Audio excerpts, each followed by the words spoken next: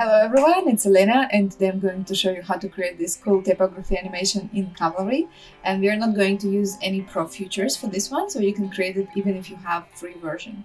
And let's jump into Cavalry and start creating.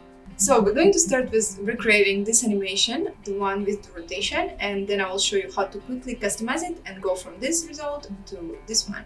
And let's start with creating some base animation. So I'm going to add the text shape. We'll just put a letter C for now, and we're going to customize this later. And I'm going to use this font and font size set to 400, and I'm going to center it and add the stroke with the width on 4. I think that's going to be okay. And let's add some basic animation here. So I'll add oscillator behavior on position Y. Make it a child of the text shape and set it to -50 minimum and 50 maximum, and I'm going to set the time scale to 0.5. Those are not the exact numbers you have to use, you can add whatever you want, but those are the ones that I used in this animation. Let's also add an oscillator behavior on the rotation.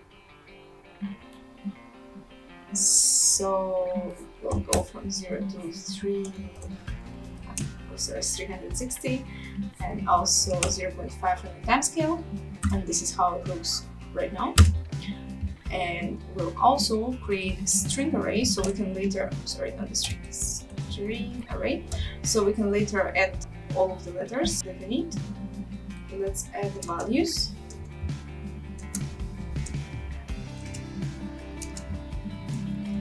Here we go, and then we also need to connect the string array into our text shape. And of course, we need to group it, so we preserve all the animation, otherwise the duplicator is just going to ignore the animation that we created here. And then we add this group into the duplicator. So right now we can see that it created some kind of mess, because it's basically the duplicator is cycling through the string array, so it uses all of these values here. But we'll fix this a little bit later. For now I'm going to set the distribution to linear, set it to 16 copies, and the size of the distribution to 285, and the direction to vertical. So that's what we have right now. Basically, we want this one duplicator to be just one of the letters, and to fix this we're going back to string array and turn off auto index, and that's what we get within our letter C. So if we go back here, we can see that the size of the copies is different, it's increasing.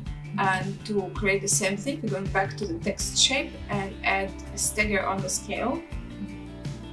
And something crazy happens here, and we need to decrease those values a little bit.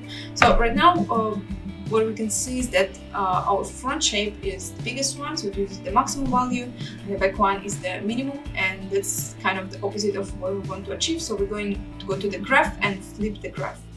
Here you can use different kind of graphs to create interesting results, but for now I'll just stay with the, with this straight line. And we're also going to add an oscillator again on the maximum. I know a lot of oscillators. So we'll set it to 1 and 2.8, and the time scale we'll leave it 1. This is how it looks for now, and all the animation is happening at the same time, and that's not exactly what we want to achieve. So we're going to Duplicator and add the stagger in the shape time offset.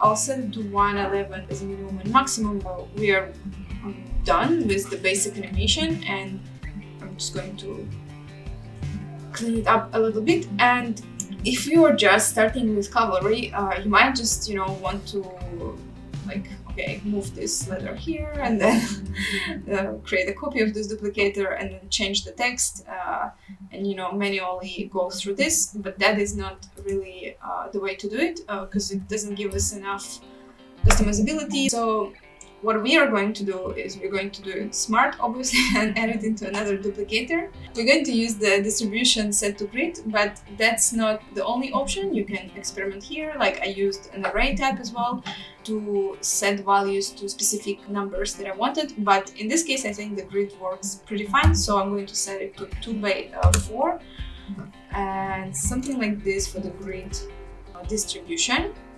And here we are. So we have our word, but we have a few problems with this. So let's, tackle each problem one by one.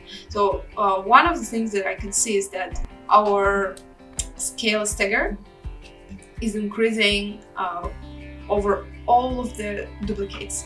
And this is where the index context come into use. So right now, Cavalry look at all of these duplicates, duplicator 1 and duplicator 2, and the index is flowing from here to here. So it's kind of like increasing, but that's not what we want. We want all of the letters to be the same, so the index only increasing inside each of these copies. And to fix this, we're going to go into duplicator number 1, advanced tab, and turn off the use index context.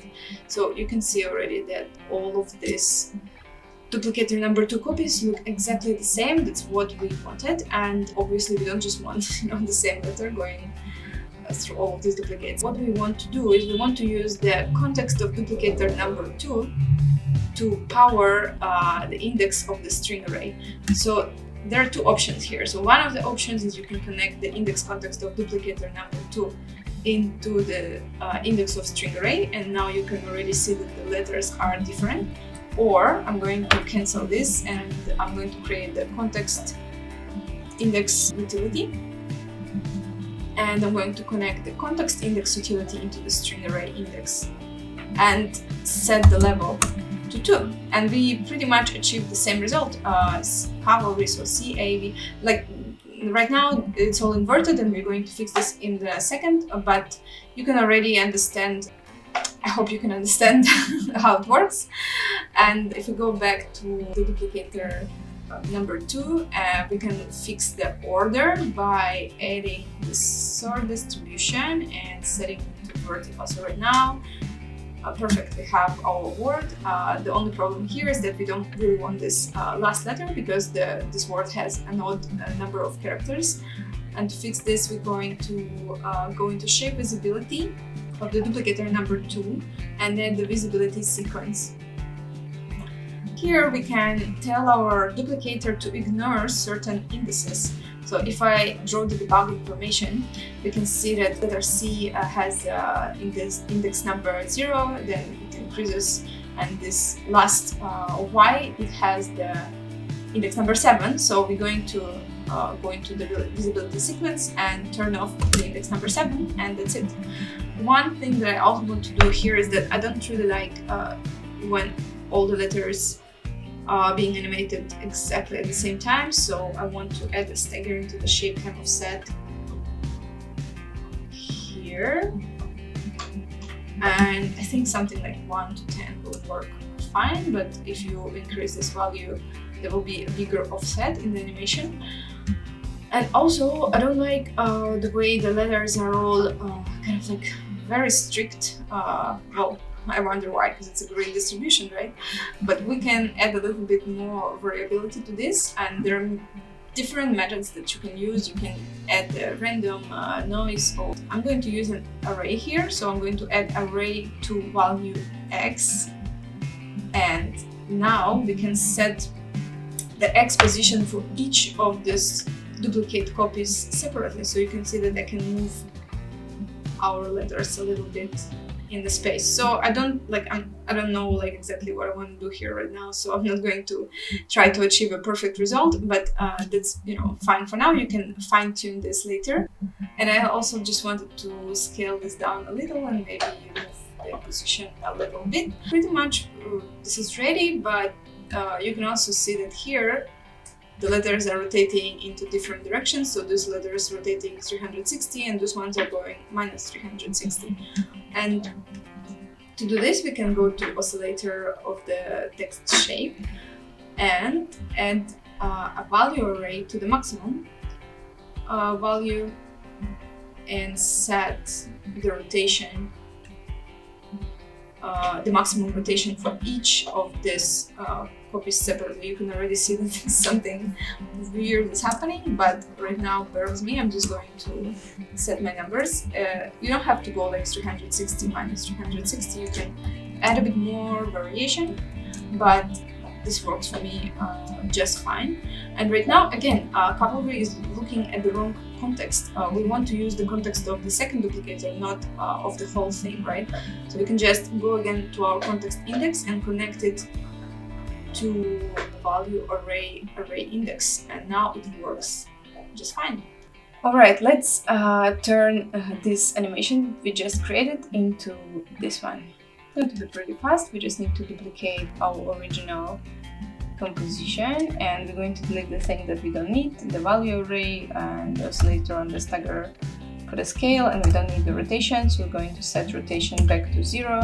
Let's change background to black and the text shape fill to this beige color and it's choked black. And the stagger we're going to set to something 1 and then the maximum to 1.4. What else? So the position, I think I'm also going to increase the position oscillation a little bit and increase the time scale to 1. And we're going to add as oscillation on position X. So here we go. So I used these values when I was creating animation, but it was kind of like, you know, part of the experimentation. So right now the X position is changing, you know, happening all at the same time. So we're going to add the stagger. So I think 2 is enough. And I'm also going to increase the copies on the duplicator. So I used something like 22 or 25 and then increase the size.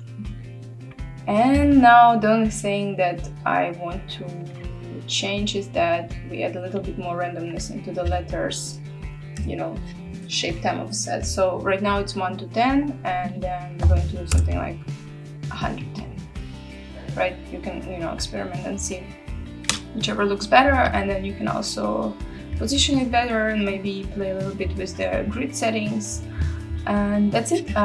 This is how we went from here to here, and I hope you can see that you can do a lot with this technique. So it's really easy to just, you know, experiment and add like let's add noise here, let's add oscillator here, so you can create something of your own. And I'm also going to walk you through both my explorations. So at first I started with just exploring different types of animation for the base, different fonts, and then also experimented with the weight of the font. So I wouldn't recommend you using variable fonts if you're not actually planning to animate weight, so better use regular fonts. So there was some, you know, crazy experiments over here. And then I also played a little bit with colors, so I created the index to color utility and connected it to the text shape fill color. You can also make it look sort of like a gradient, so it goes from black to white. Or you can even use words instead of the letters, and then add maybe like some text shape background with bevel. And again, there's an index to color utility. And I hope you got a little bit of a better idea of what is context index and why and how we can use it. And I'm looking forward to see your experiments with this technique and looking forward to do new tutorials. See you soon.